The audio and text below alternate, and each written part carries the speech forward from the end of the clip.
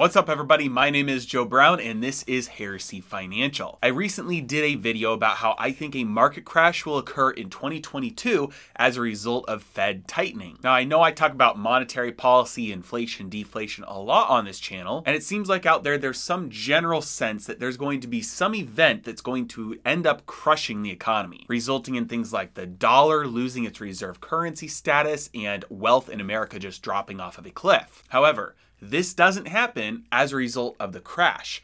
These kind of things happen as a result of the response to a crash, because the crash is just nature taking its course. It's the cure for the malinvestment. It's like a forest fire which deposits nitrogen in the soil to allow the next generation of forest life to thrive. But instead of allowing the healing to occur, the response to try and stop the crash is what will be devastating. And though many think that the response to what happened in 2020 was severe, it was not all the way. They can in fact take it one step further. So in this video, we are going to look at the 6 major policy responses that are going to end up sealing the coffin, being the final blow dealt to the American economy and the dollar's reign around the world. Ready? Let's dive in.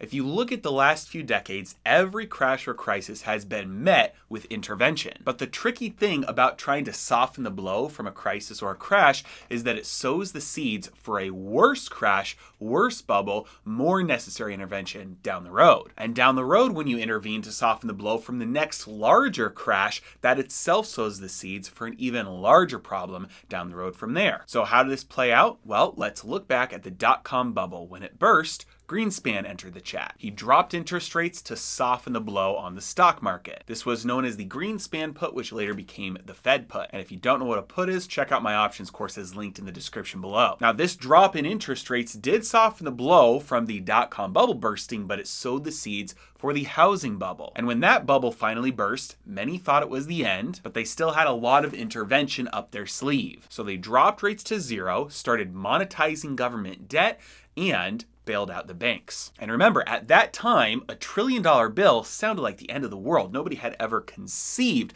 of a $1 trillion bill before. Over the coming years, the bank bailouts and the massive deficit spending financed by the Fed sowed the seeds for the next crisis. So when 2020 hit, the ticking time bomb was enormous, because under normal conditions, the economy would have been able to handle it no problem. But the seeds had long ago been planted. And this time, the intervention was increased, scaled up yet again. Again, short-term rates to zero, but way more debt monetization this time, way more QE, bailouts for everyone, not just the banks, and temporary universal basic income. This response, among other things, expanded the money supply by 25%. And at first, the wealth effect from all that new money was strong. People felt like they had the money that they desperately needed, and they spent it. And now we're facing record levels of inflation and record asset prices. Now, I've said in the past that the Fed can't taper. They can't let interest rates go up or else the economy is insolvent. But I recently did a video about how those very two things will cause a crash next year. Many of you called me out on this apparent contradiction, and I apologize for not being clear that number one, I've changed my mind a little bit, but number two, I'm looking at different time frames when I'm saying those two things. So I did not originally think that the Fed would ever be able to tighten here. Now I do think they will try to start to tighten, because the Fed right now sees that if they keep adding money into the economy, inflation will run away from them. They also feel pressure to rein in some of their assistance to the economy because of how high asset prices are. So I think they absolutely will begin the process of reducing their assistance to the economy. This will coincide with long-term interest rates going up, because at the same time, the government will be borrowing a lot more. But it won't last long, and it won't go near as far as they planned, because the monetary contraction that will take place as a result will end up pulling the house of cards down. Now, remember what I said about sowing the seeds for a future crash? That's what they did for their entire response to 2020. They've been sowing the seeds for the next crash, which will be worse. And I expect this crash to happen sometime next year. But the Federal Reserve and the government do have one more trick up their sleeves. They have one more leveling up of intervention and assistance to try and rescue the economy from a crash. The problem is, that's all there is left. There's no more. They've got one more go big or go home intervention assistance stimulus. And the problem is that will cause the economy to overdose on stimulus. So when this crash starts, here are the 6 things that they will do in response response to try and save the economy. Number 1, full-blown yield curve control. Number 2, the federal government, through the Treasury probably, fully absorbing the Federal Reserve. Number 3, nationalization of the entire banking system. Number 4, introducing a wealth cap. Number 5, permanent universal basic income. And 6, price controls. So let's break down each one. First, yield curve control. We have seen over the decades an evolution of interest rate control, but we have not yet seen full-blown yield curve control.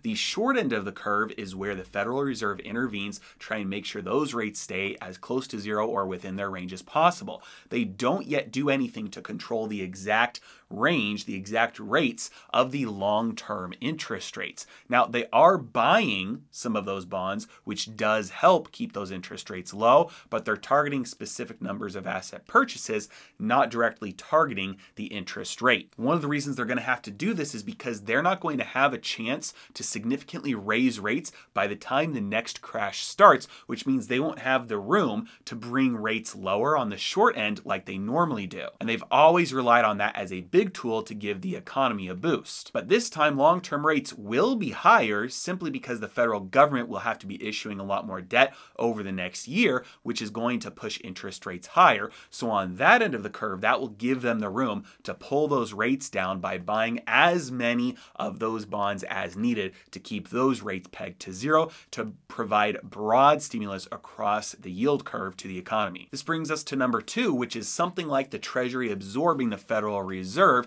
simply because you're probably going to need to do that in order for the Federal Reserve to do full-blown yield curve control legally. Now, you might also see just a simple amendment or even a full overhaul of the Federal Reserve Act to give the Federal Reserve the ability to do this. The reason for this is because the goal of this will be to fully monetize all government debt, so they don't have to rely on market forces to be able to borrow anymore. They can just rely on the money printer. Now, they may keep that independence there, or at least the appearance of independence.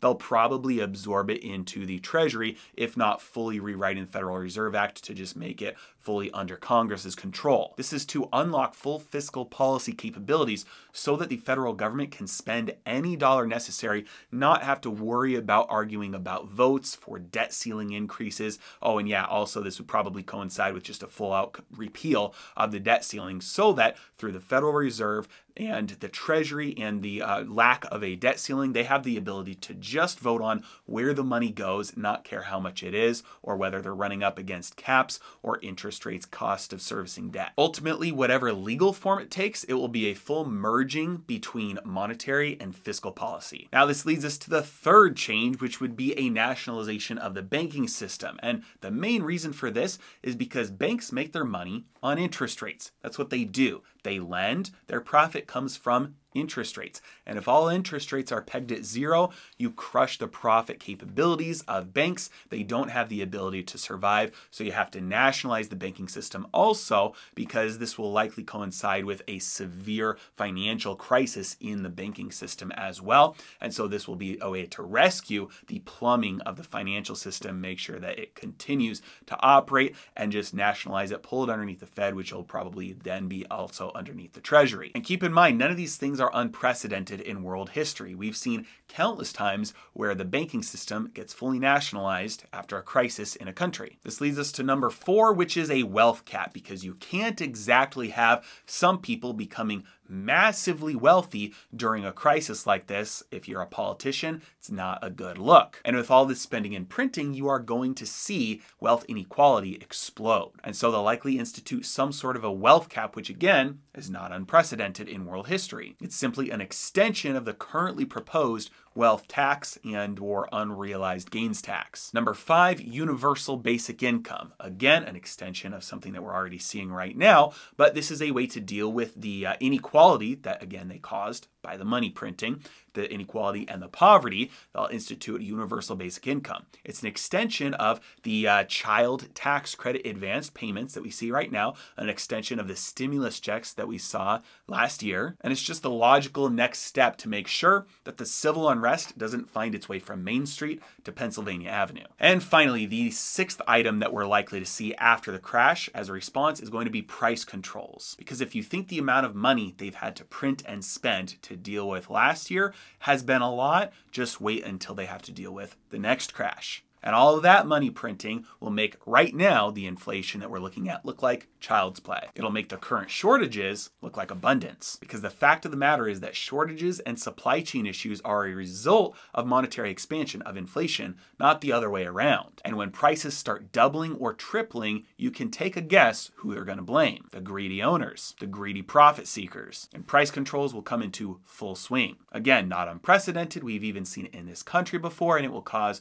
widespread shortages and massive supply chain failure. So as you can see, these are 6 things that haven't yet been done to the full extent, though we've seen forms or smaller shadows of them as a result of this last crisis. And given the fact that we know it goes crash, intervention, bigger crash, bigger intervention, bigger crash, bigger intervention, we can guess that the next crash is going to be bigger and require much more intervention than we just had, meaning that these 6 are likely what will be put in place to deal with it next time around. So to summarize the timeline, it looks like they are going to try to start to tighten at the end of this year. That will end up triggering a crash sometime next year. The response will then be to throw everything at the wall, try every form of intervention possible, and the economy will then overdose on hyperinflation. And then in the aftermath, when the old economy is finally gone, a new one can be rebuilt from the ground up based on free markets, voluntarism, private property rights, and sound money. As always, really appreciate you guys. Thank you so much for watching. Have a great day.